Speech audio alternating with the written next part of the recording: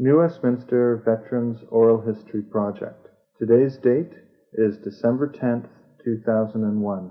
The interviewee is Miss Edith Urchuk, who is with the RCAF as a postal clerk.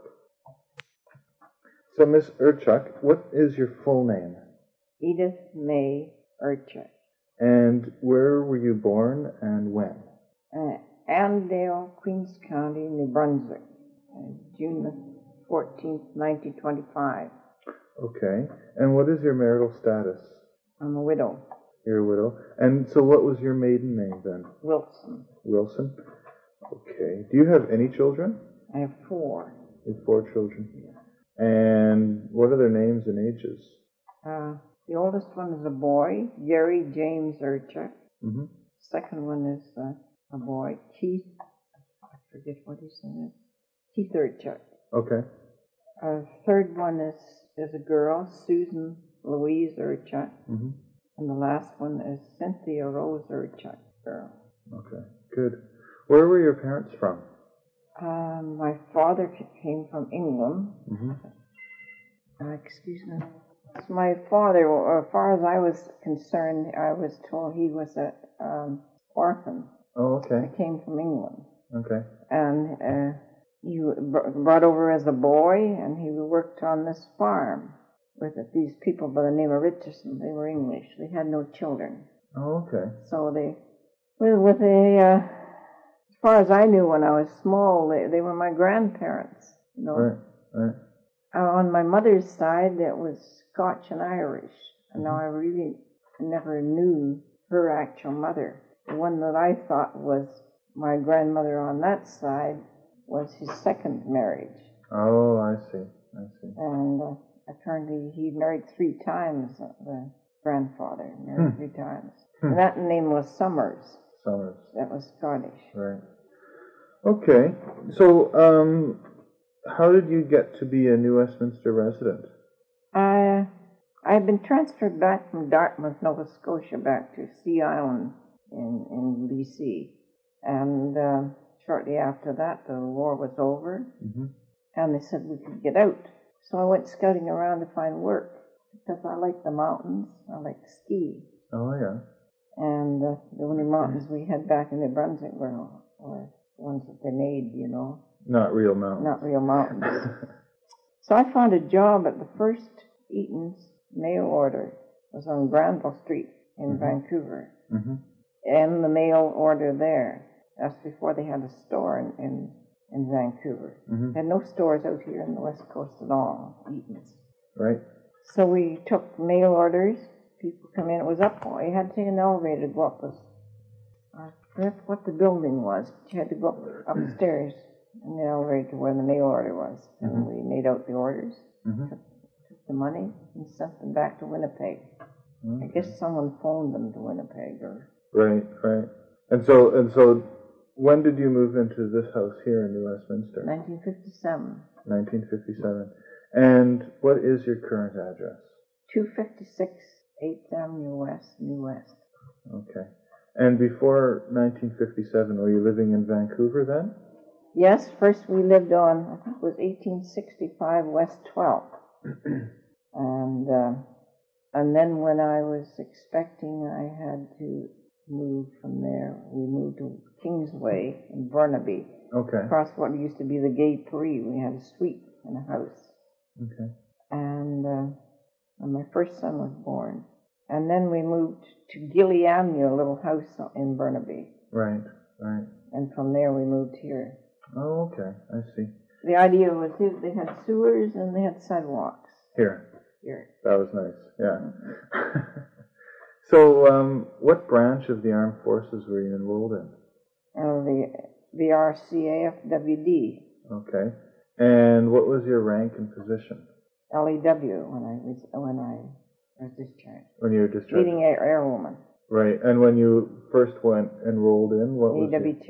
it? AW2. Yes. And what does that stand for? Airwoman second class. Okay. And then your first class, and then LEW. Oh, okay. I see. So, when did you enroll in the armed forces? July 15th, 1943. And that was in New Brunswick then, or? Yes, in St. John, New Brunswick.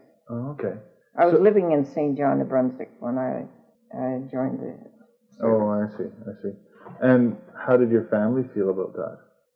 There wasn't too much they could say about it. I mean, I joined up, I wanted to go away, and after all, we felt a little different than we do right now with this war that there's supposed war going on at the moment. Right. In what way was there a different feeling? Well, Hitler was taking over all the countries over in Europe, and afraid at one time when they started bombing London that they might not stop there, might come to North America too. Right. So this was a real war then? Yes, it was a real war.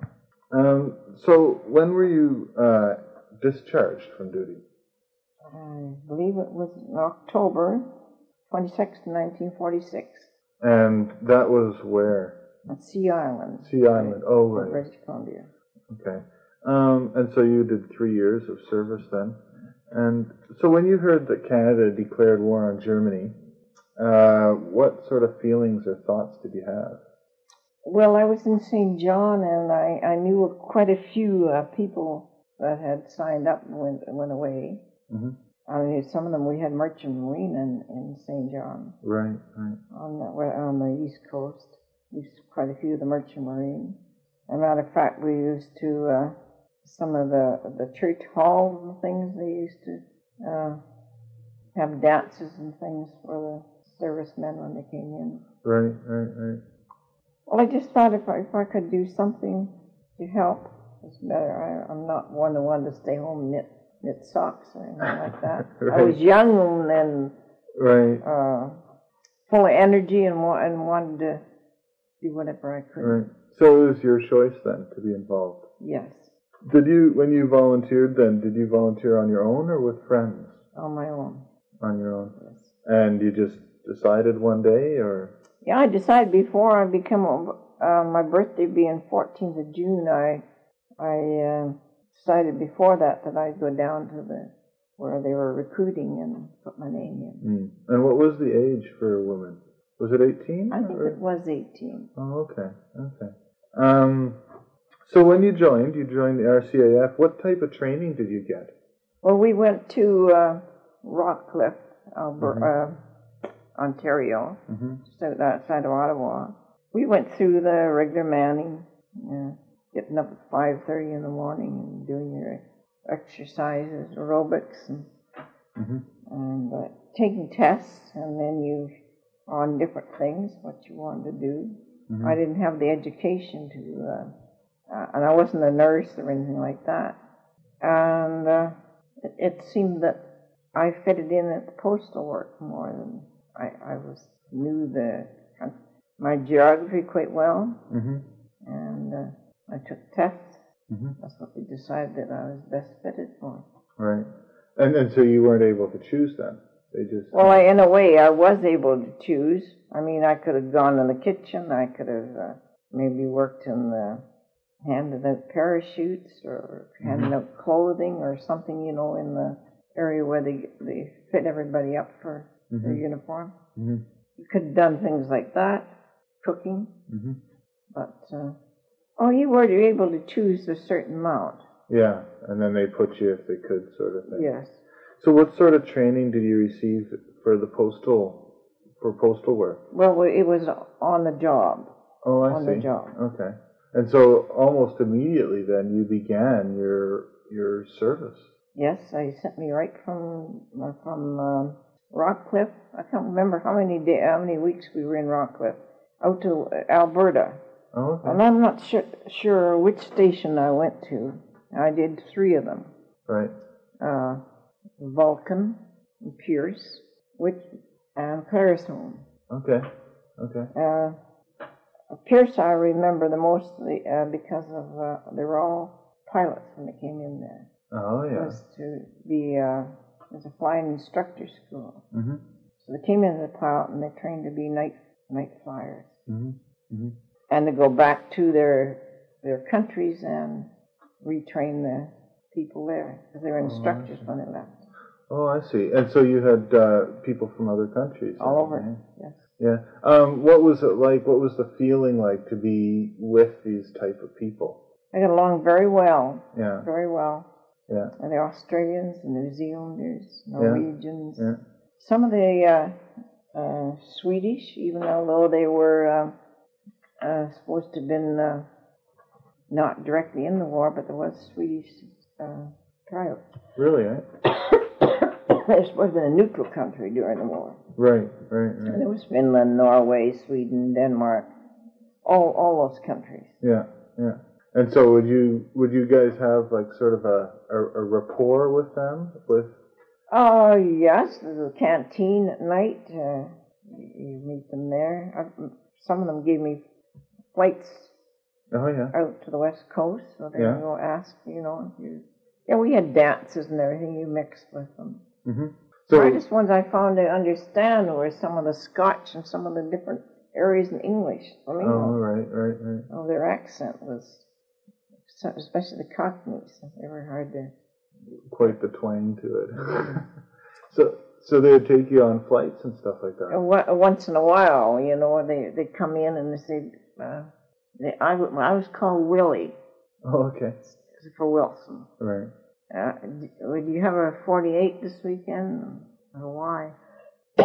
We're going to Calgary. You want a flight? Want a flip, they call it. Or you going to Vancouver. Right. It was a 48. They dropped me off and said, we'll pick you up a certain time, a certain day, a certain hour. Yeah. On the way back. Yeah. Right on. And so would that be a good adventure? Well, it was. It was a good venture. I mean, I wouldn't have seen the West Coast, and probably on a 48 would be hard to, by train then. Coming out here takes quite a while. Oh, from Alberta, yeah. Yeah, I bet. So was it only in Alberta that you were stationed then? No, I was in British Columbia. Okay. And number 3 RD, which was down under the Burrard Bridge, and Jericho Beach. Oh, okay. And what sort of things did you do down there? Were there Army personnel down there, or Air Force? Oh, okay. Air Force. Okay. Right. And Jericho Beach, of course, they watch the West Coast. Oh, I see. So, what sort of, like, you must have interacted on a regular basis with many of the men and women, right? Yes. What were the people like? What was the feeling of the soldiers at the time? We all get along very well. Mm-hmm. You could have sing-songs in the canteen. You get a few drinks and sing-songs. Were people generally eager to get into action, or? In some respects, yes, they were. Yeah. Yes. Tell me about what your uniform and supplies would have been when you were at work. Well, I could show you some of them. See, we had a skirt which was in Air Force blue, and light-colored shorts. We wore a black tie with it, and a tailored jacket with buttons. You had to clean every day. Brass buttons. Brass buttons, yes. Yeah. We used to wear Lyle stockings and black-laced shoes with a half-decent heel. Oh, okay. So you look pretty good. And we had peaked hats. It wasn't until actually after the Second World War that they started wearing the wedgies like the men. Oh, I see. Okay. And we had greatcoats, heavy wool greatcoats, went over the top of the uniform. Right. Just describe to me a regular or average day. You get up about 5:30. Had you shower, get washed, went out and did your aerobics or whatever you want to call it, your exercises. Went back to canteen, or not canteen, back to the mess. Back to the mess and had on the steam table, whatever you wanted to eat. Right. Eat that. And you had a choice? Not too much. It was usually, quite often we used porridge, oatmeal porridge. Pancakes and there's eggs and bacon. Right. I never complained about food. Yeah. I thought we ate well. Yeah. Tea, coffee. That's one thing I didn't drink coffee in the Air Force. You never drank coffee? No. Oh. I drank milk and juice and stuff like that. Right. Yeah, there's a story behind that. Oh, right after you tell me about your average day, tell me the story. Oh, and then we would go directly from the mess hall. In between there somewhere we had to make up our bunks for inspection. Okay. Right. And then we went to our place of work. Mm-hmm. Post office was always right to the guardhouse where you come in from outside. Oh, okay. We had the MPs. They're connected to the post office. Oh, I see. So then they had, it depended on what station and what time the trains come in. Mm-hmm. There'd always be one that'd be, we had to schedule up who would go with the driver to pick up the mail from the railway station. Right, right. Bring it back to her. You open up the bags and start sorting. Mm-hmm. And you always had a sheet in front of you, taken on strength or struck off strength. And ones that had been posted to the station, there would be new names come in and you put them in the slots. And when they went off, when they were posted somewhere else, you put them aside, and when you had the opportunity, or somebody else did it, put on where they were moved to. Oh, I see. Okay. So you guys did a lot of organization as well then. Yes. Right. We also took in parcels, we weighed them, Mm-hmm. and they took the money, put in the till. Right. And we also did registered letters as well, Mm-hmm. Mm-hmm. insured. And what they do in the regular post office, I think more than they do now, because we stamped the letters. We had a stamper. Mm-hmm. We had to stamp them all by hand. That's another thing had to be changed every morning. The date, the month, and the year. Right. On the stamping machine thing. Mm-hmm. Hand stamp. To stamp the stamps. Yeah. There was two types of letters. We had a little blue one was an airmail that cost more to mail it. And post office carried those. So any airman that wanted to write a letter and send it overseas to some of his pals, or if it happened to be they come from overseas, they went much faster because they went by air. Right. The others went over on boats. Oh, I see. Okay. And so then in the evening, like, would you be done at a certain time of the day, and then? Yes, I don't remember what the hours were now. Yeah. Once we're done there, you'd go back to the barracks, clean up maybe, and go have dinner. Mm-hmm. Mm-hmm. Even in between, we had dinner, had a lunch break around 12 or whatever. Right. So my next question is, tell me a bit about the mail service in the Air Force. What was it like? Was it good? I thought it was good, Yeah. yes. Yeah. Well, it took about a week to come from back home. Like I come from St. John. My family was all back there. Mm-hmm. It took close to a week to come. Well, that's Unless pretty they good. did it by mail, by airmail. There's any reason by airmail. And did you ever notice, like, the response of people getting the mail, or, would people be excited to get the mail? Oh, yes, they were. Yeah. Especially the person from overseas. Right. If maybe see more of that down in Claire's home, where there was such a big group of people from outside Canada. Mm-hmm. Mm-hmm. Yes, they were very enthused. Maybe their wives, their sweethearts, or Right. their parents, or Right. sister and brothers, or whatever. Any experiences did you have talking with people about their letters, or back home, or homesickness, or anything like that? Oh, I think everybody had, if they had to stay on the base at Christmas time, couldn't go home. Yeah, that would have been tough. But then we also had things arranged. I guess the officers or the ones that were in, they'd have Christmas parties and things like that in the canteen. Mm-hmm. Mm-hmm. There's usually a good area for dancing and music. Mm-hmm. Mm-hmm. So what were the living conditions like? Like, what were your barracks like, things like that? Well, we had, I don't remember how many in a row. We used to have them all along the row of the beds. Mm-hmm. I always tried to get a top bunk, so Okay. nobody could mess mine up between the time. I guess we must have made it up before we went for dinner or breakfast. Right. So nobody could get on there and tear it apart. And once it's made up top, it stayed that way Right. for inspection. Right. Right. And we had a great big place where your pride kind of went then. You didn't, wanted privacy. Because everybody went in the showers and the bathroom, there was a sink so long the row and there's the toilets. And, not much privacy. Not too much privacy. You kind of got over that, Yeah, I bet. And did you guys create sort of a feeling of home in these places? More or less, yeah, some. Yeah. What you were allowed. I had a big pearl ring that my aunt from Brooklyn, New York had given me. 3 big pearls, so I had to send them home. They wouldn't allow it? No, couldn't wear them.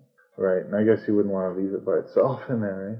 Well, you weren't allowed to keep it on the station anyway, so I sent it home, and my sister said they never recall getting it. Really? Yeah. Really? Huh. Because one time it was something she had been insured. No kidding. Yeah. So, tell me about your coffee story. You said you had a coffee story. Oh, when we were down in Pierce, the closest town was Fort McLeod. Okay. So we used to go in there. We had a bus to shuttle back and forth from Pierce. It was in southwest of Fort McLeod. But we get in there and get drinking beer in the pub, and sometimes we missed the bus. We had to walk back to the airport. So some of the girls would say, "Willie, I'm going to order your coffee. I'll be feeling pretty good." I said, "You order the coffee, you drink it yourself." I never liked coffee. Their idea was they wanted to sober me up before I went through the guardhouse. See? Oh, I see. I said, "Well, I walked through it. I worked next door to those guys. They're not going to do anything." Right. So, whether they would or not, but by the time you walked there, you weren't feeling. You're pretty sober, I bet. Yeah. It was cold. You got those Chinooks, and they could be heat or they could be cold. Right. Were you ever injured or anything like that? Yes. You were? Yes, down here. I got a scarring here. Oh, okay. This is at Jericho Beach. Right. Coming back on the mail run. I don't know, it was icy or what, but he missed the turn and one tripped over. And I woke up in the hospital, and I just missed an artery there. Yeah. They start telling me how lucky I was, and I said, "What, to be in the hospital?" It wasn't the artery that was cut, it was just a vein. Were you in the hospital long then? Or? I don't recall, it might have been a week. Right. And what was it like? What were the hospital people like? Very good. Yeah. I had 3 trips in the hospital. I had my tonsils taken out once, and this was in Alberta, and I had my appendix taken out. Oh, really, eh? Well, I swear to this day it must have been the first job he ever did, because I've got a real big scar there. You can see the marks right across where the stitches were in. Oh, really, eh? Yeah. But you really feel like the hospitals, they treated you well? And... Oh, they did, yes. Yeah. Yes. Much more efficient than they are right now, as far as I'm concerned. Really? Yeah. Were they military or civilian? Yes. Although I was in the Calgary, in the old one up on the hill.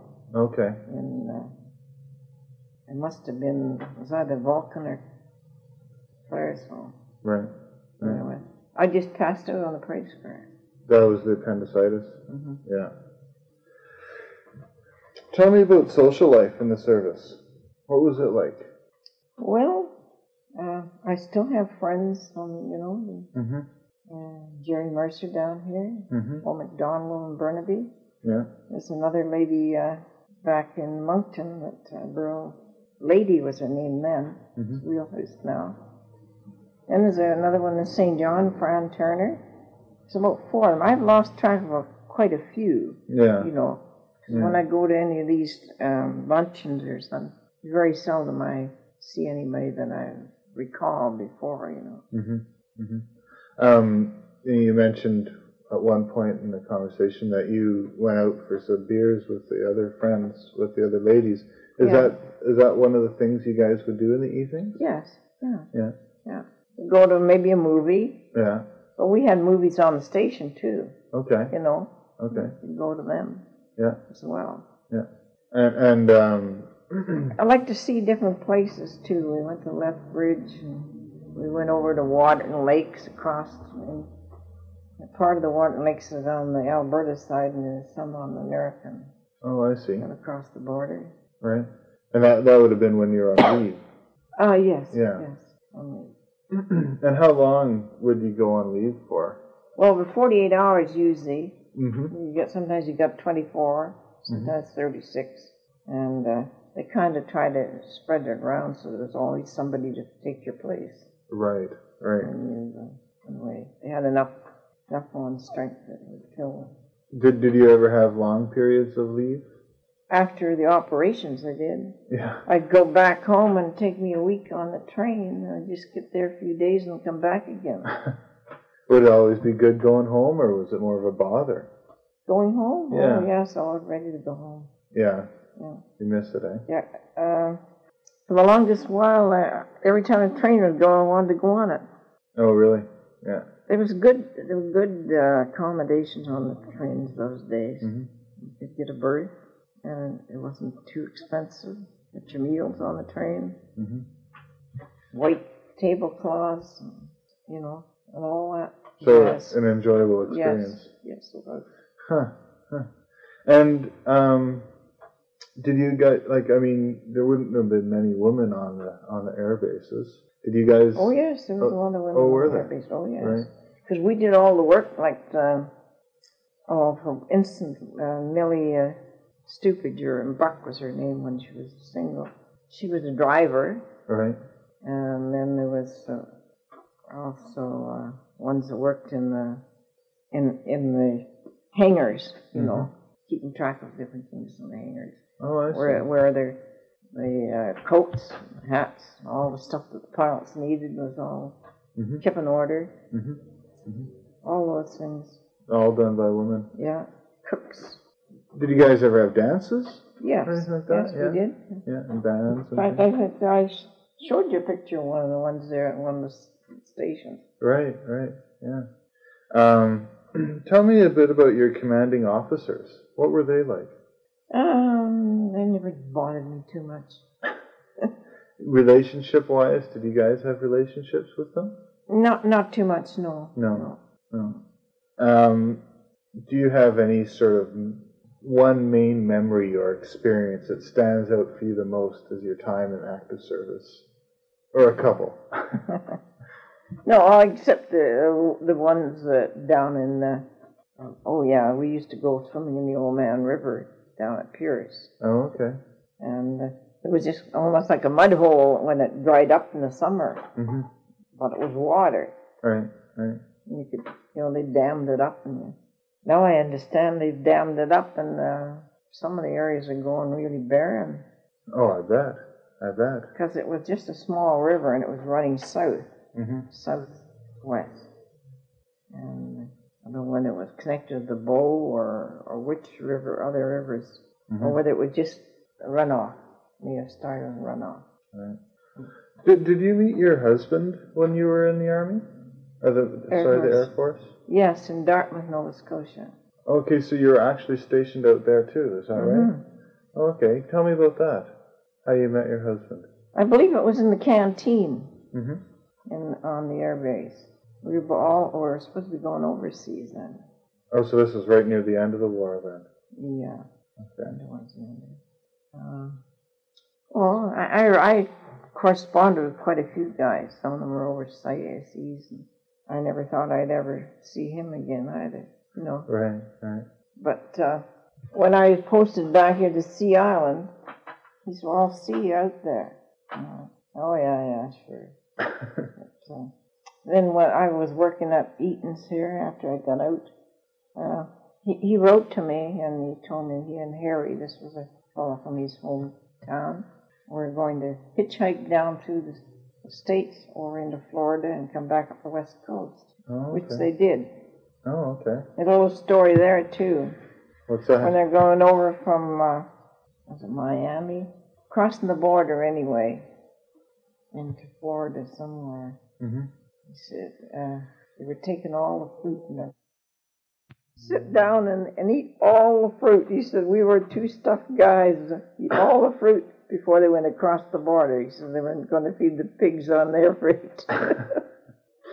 They just wouldn't let them. Oh, I see. Yeah. Right.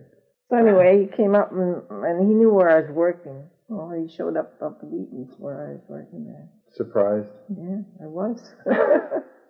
So he told me they're going home. He was coming back out, and he'd signed up for a welding course.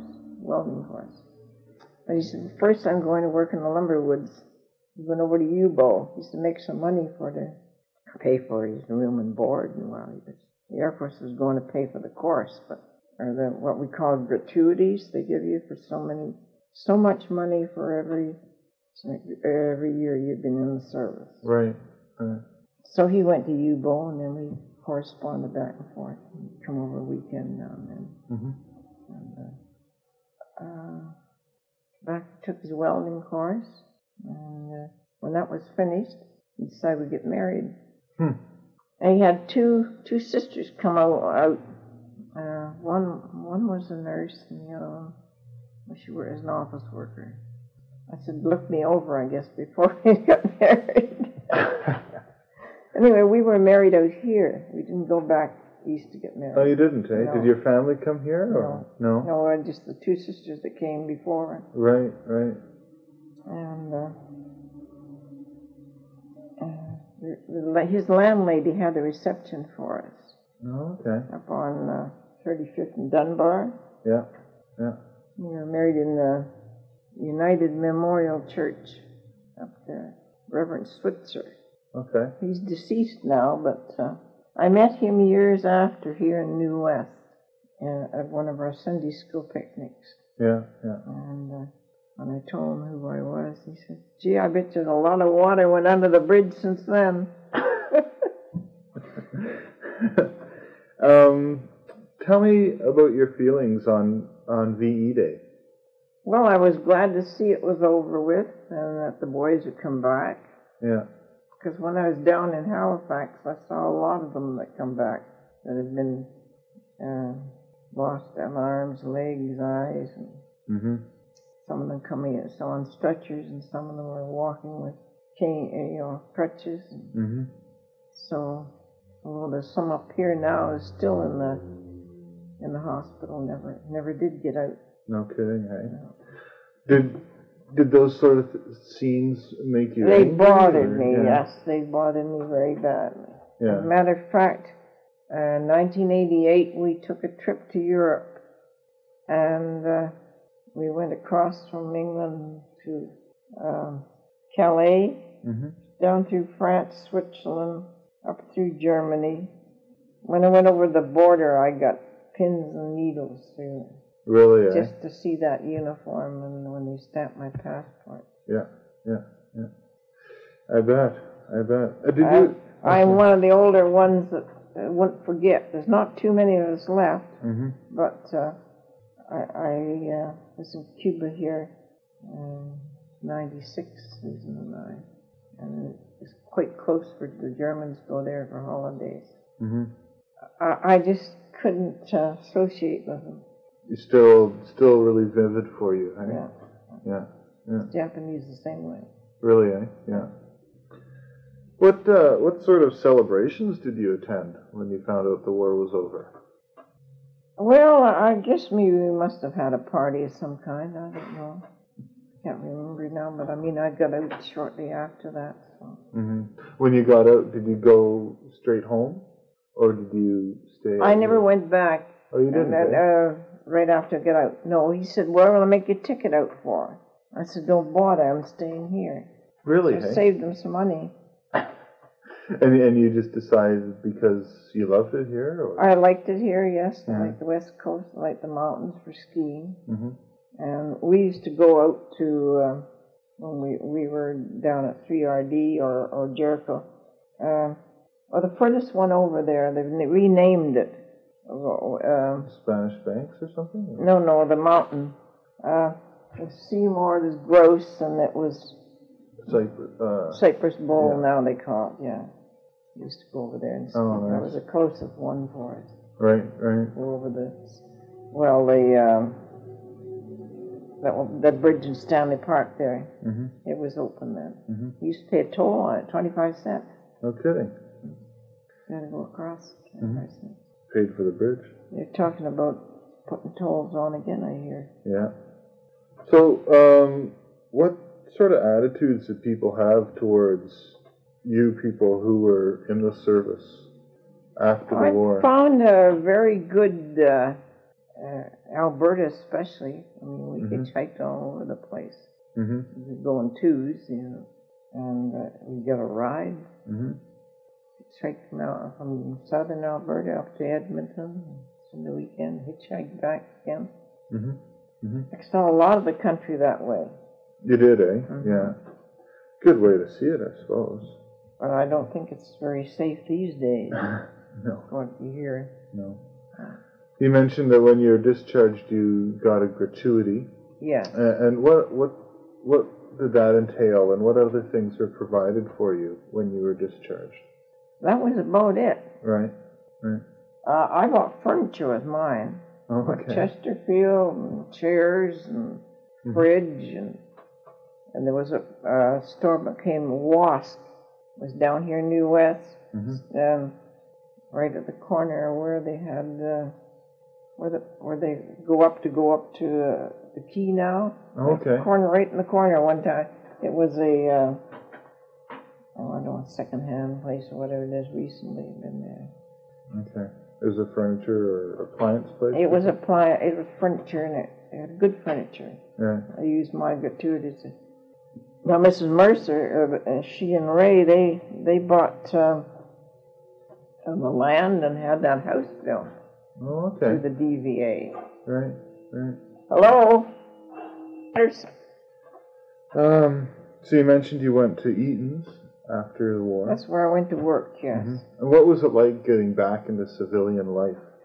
Oh, I didn't seem to have any problem. Mm-hmm. I mean, I was doing almost the same kind of work, only different, Like we made out a mail order, made out a sheet, and the people would tell you what they want. You take it over the phone. Sometimes they phone in, you get their address and stuff for all that stuff.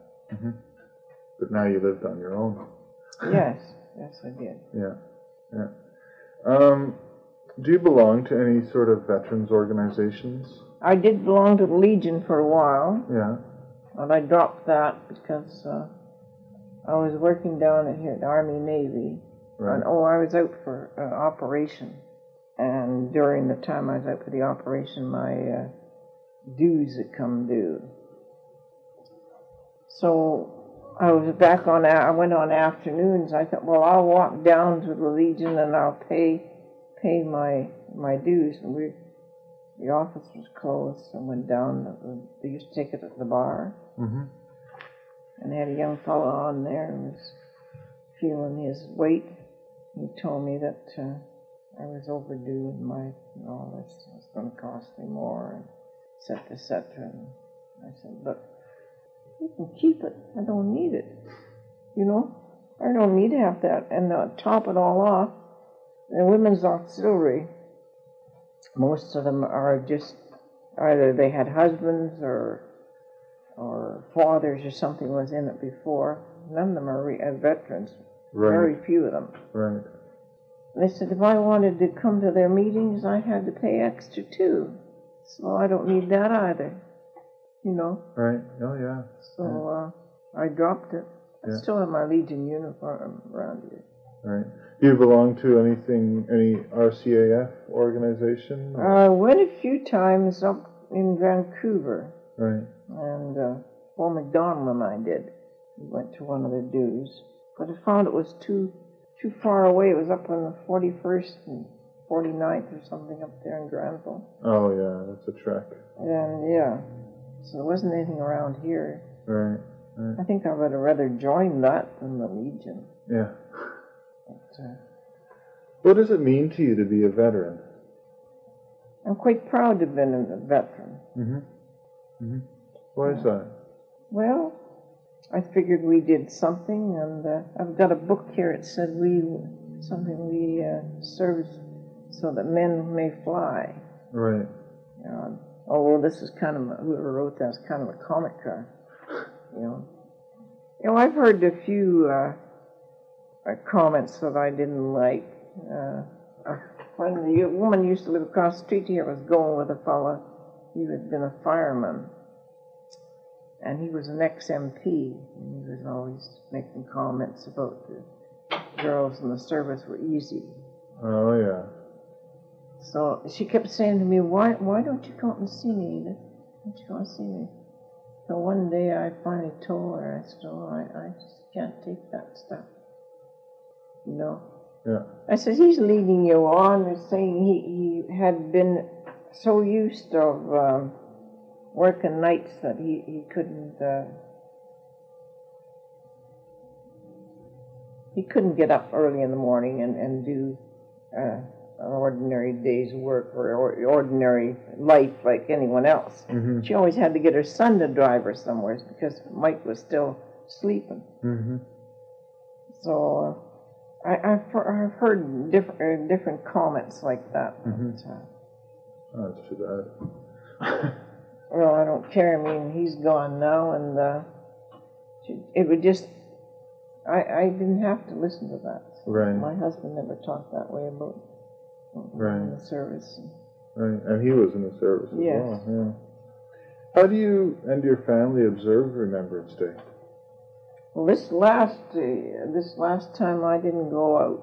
Usually go down to the cenotaph down here at City Hall. Yeah. Go to the armories for the service. Mm-hmm. Mm-hmm. Last year it was so muddy they had just started to put in that walkway around the cenotaph. Oh, Most right. of us are standing out in the mud, so right. I just didn't bother going. Right. It was a bad day to start with. Yeah. On the 11th. So. Yeah. Yeah, it is. Sometimes it's pretty rainy on the 11th. Do you still maintain, like, and you mentioned you have, like, contacts and friendships with people that you're in the service with? Yes, I do. Mm-hmm.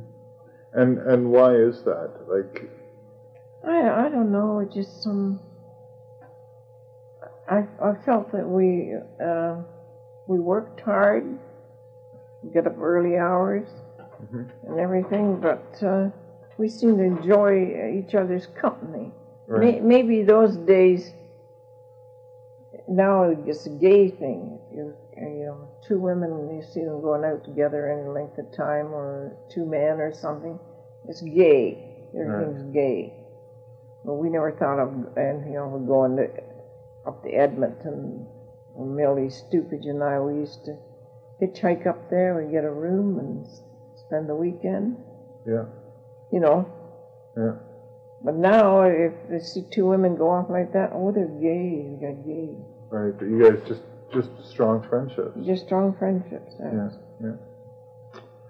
Well, thank you, Mrs. Urchuk. I think that's it for the interview. Good. Is there anything you feel I've missed or that you'd like to add? No, I don't think so. Okay. No. Well, thank you very much. Thank you.